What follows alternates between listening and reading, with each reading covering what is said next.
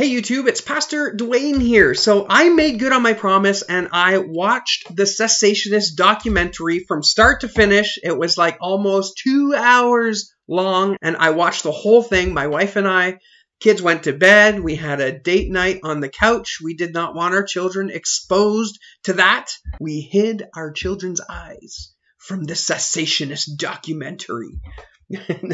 No, we just wanted to watch it in peace and quiet. That's the real truth of the matter.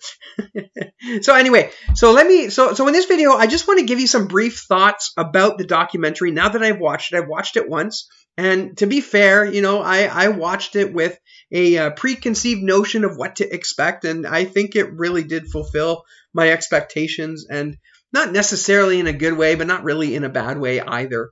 I think the documentary was more like a popular appeal to some of the arguments that we see in regards to whether continuationism is true or not. There isn't really anything totally in depth. They covered a lot of topics, but they didn't go deeply into those topics. And in all fairness, I don't think a 2-hour documentary could do justice to the entire conversation. So entire books have been written about continuationism and about cessationism. So who do I think the intended audience was? I didn't read any of the blurbs or anything. I just watched it. And it seems to me that the intended audience for this documentary is going to be cessationists. I think as a continuationist, if you were to go and watch that, you would probably find yourself frustrated from hearing the same old arguments, right, that we've heard. To its credit, I did hear one argument in the documentary that I have never heard before, and I'm going to take some time and review some of the information on that. I don't know necessarily if it's a new argument per se, but just one that I haven't heard before. There were only really 3 epochs in which the gifts really, in which miraculous gifts and stuff seem to have gone on. And they quote, you know, the time of Moses, we saw a lot of miraculous gifts, and the children coming out of Egypt, of course, right? And the Red Sea crossing, and the pillar of fire by night, and the pillar and the cloud by day. And then the next epoch was, of course, when Elijah was roaming the earth and all the miracles and the crazy things that seemed to follow him and Elisha around. And then the third epoch being, of course, the time of the apostles and the miracles we see to go and validate the message of the gospel. So that was a new argument for me. Just immediately, without even really diving into it, I can think of a few instances where miracles and such happen outside of those 3 epochs. One would be like the period of the Judges. We see like Samson doing great wonders, marvelous works, you know, his strength and beating 300 soldiers with like the jawbone of a donkey, and like just supernatural strength, right? And then you have Gideon and some of the miracles that kind of surrounded him, especially when it come to making the armies flee. You go a little bit earlier, right? A little bit of time after Moses, when they're walking into the promised land, and they go and they go in and they take the city of Jericho. You know, Joshua fit the battle of Jericho. They went in and they walked around and blew the trumpets, and the walls fell down, right? I don't know how we justify 3 epochs. Again, this is just a quick thought on what I think of that.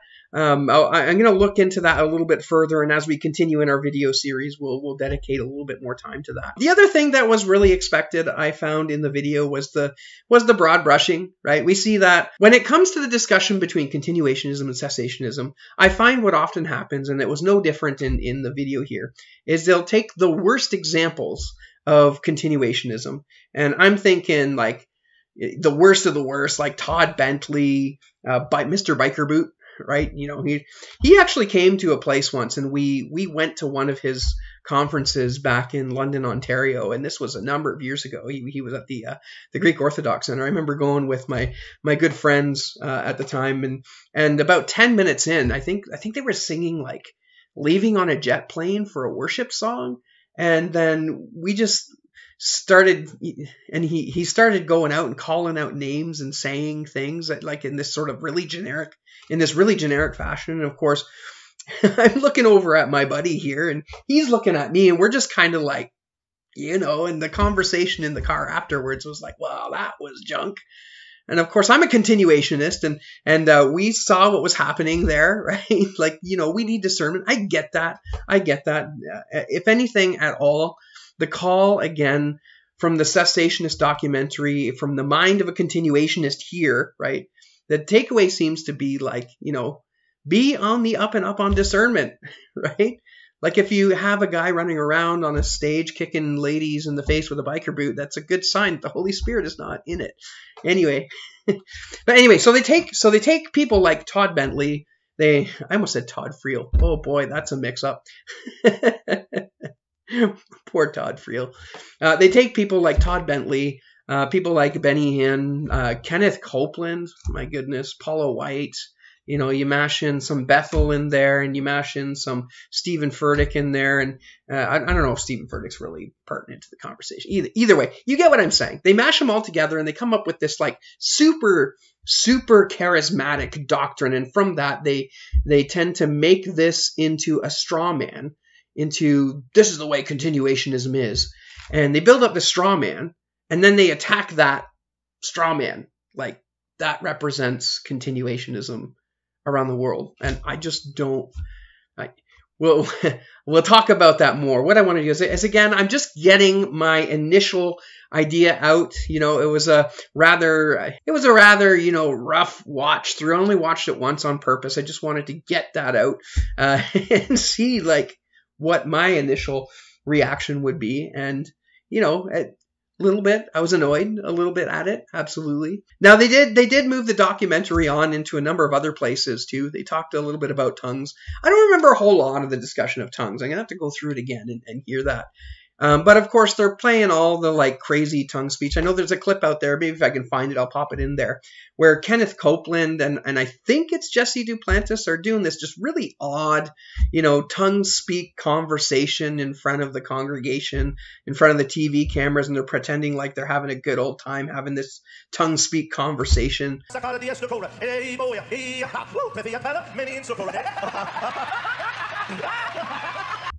not how tongues works.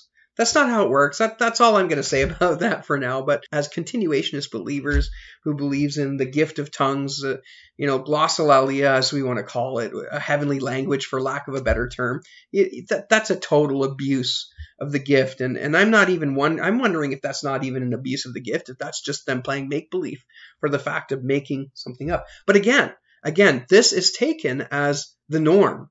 And this is taken as like, well, if you speak in tongues, this is where it's going to lead to.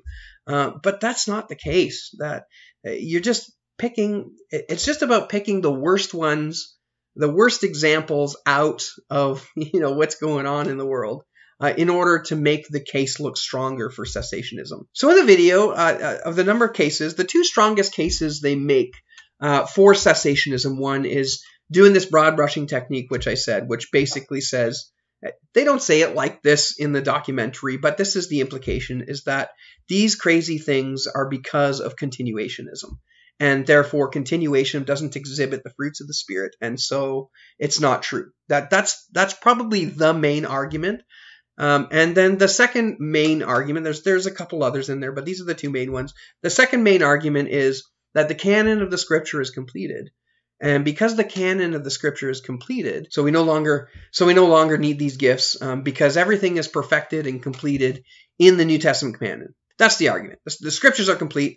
We don't need the Holy Spirit to speak to us in these ways anymore. So I was actually surprised. They did use that argument, which I wasn't surprised about.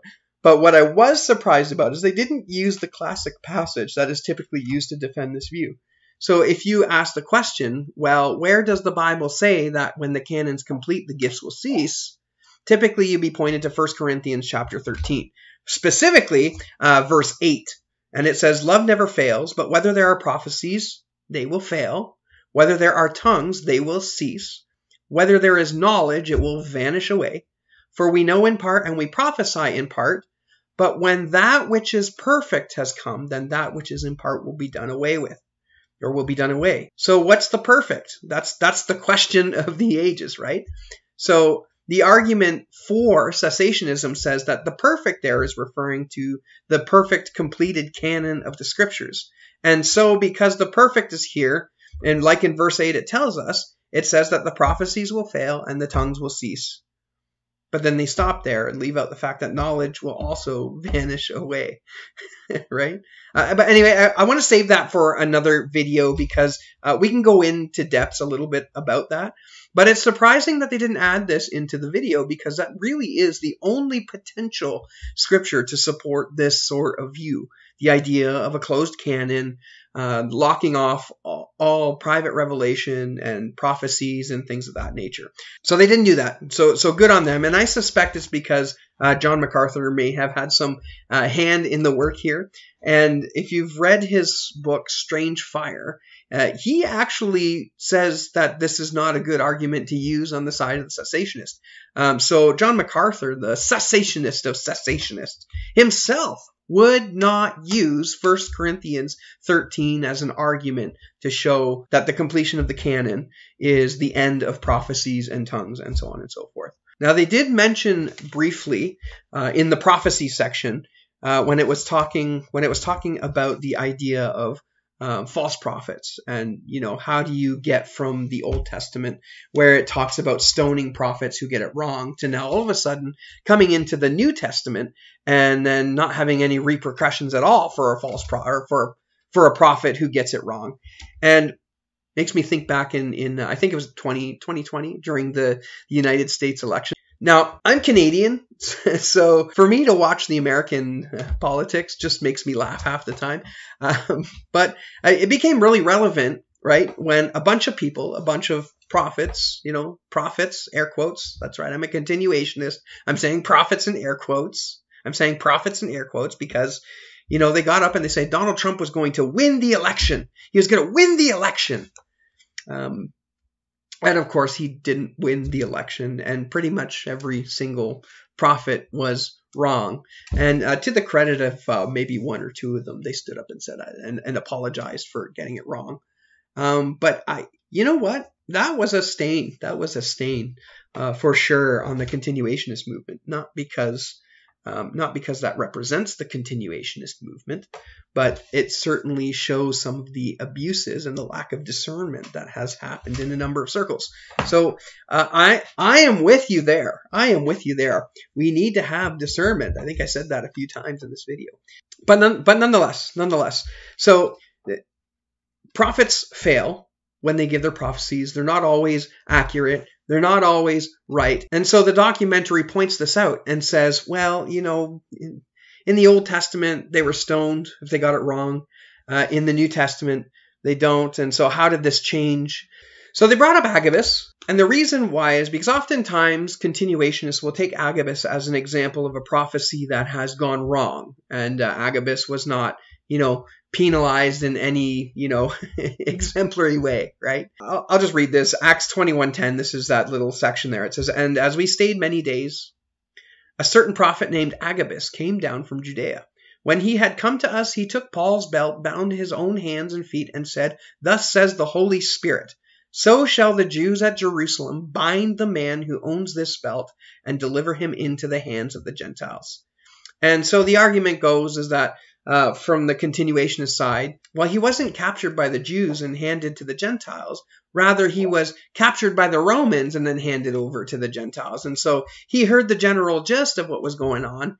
He just got some of the details wrong in the prophecy. Now, I don't want to spend a whole lot of time on that right now, but as it appears and as their discussion goes in the cessationist video, I might have to give this one to them because it does appear down the road that he was captured in such a way where, as Agabus had said it, that the Jews did up handing him over in to the Gentiles. Again, I'll cover that in a video in a little bit, in another video down the road. But the question of, what do you do with the prophets who get things wrong? And there is an answer for that. In the Old Testament, they were obviously stoned, right? In the New Testament, I don't think we're to stone anybody for their heretical views or their false prophecies.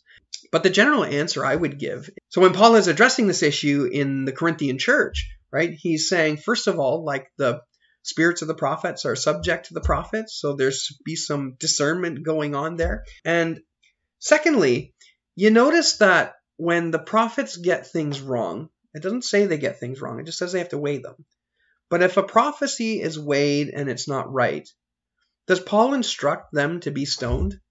I don't think so. Right? You go over to like the epistles of John, right? And John is warning us continually of false prophets, right? You know, he's warning us of false prophets. In fact, there's warnings of false prophets all throughout the New Testament. But here's the question. Do these people who are warning us of the false prophets tell us to go and stone the prophets? They do not, right? Now, those are obviously prophets that are outside the church. Now, what about those who have prophesied wrongly inside the church in that Corinthian example, right? I think the answer is overwhelmingly very simple, is to have grace, right? That's Paul's message, to have grace, right? Bear one another's burdens, have grace with one another, right? Like this is the manifestation of the Spirit in you, is that you're gracious to your brothers and sisters in the Lord. As a leader of a church, right?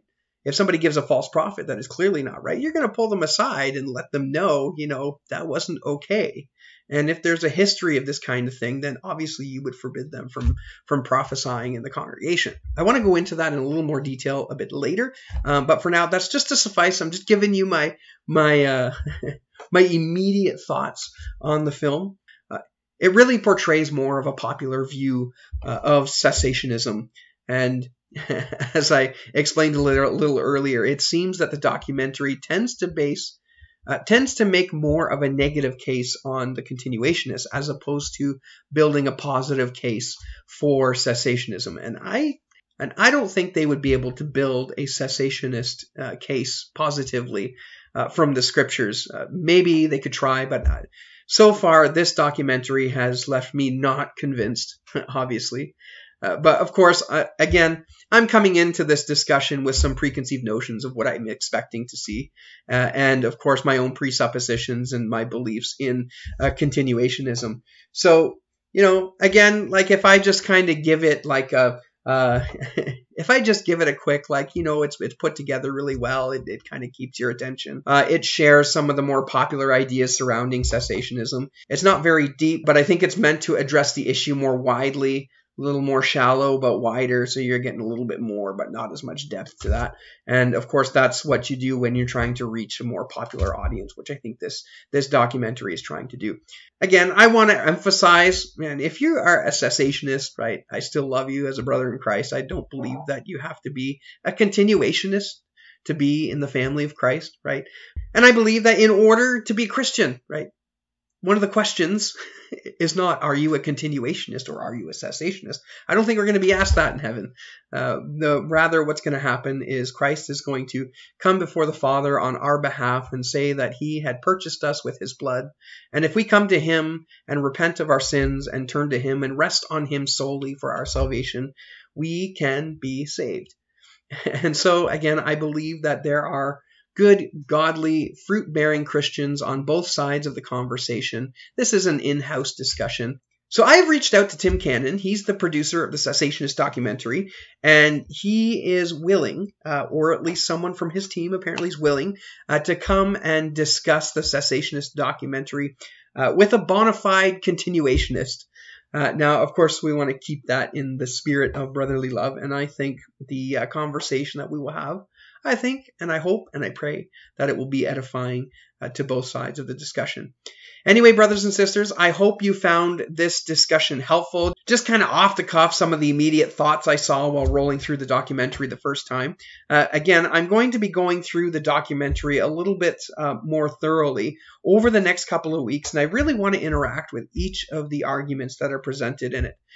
Anyway, brothers and sisters, I hope you found this helpful. Click the like button, subscribe if you like what you saw, and until next time, we'll see you around.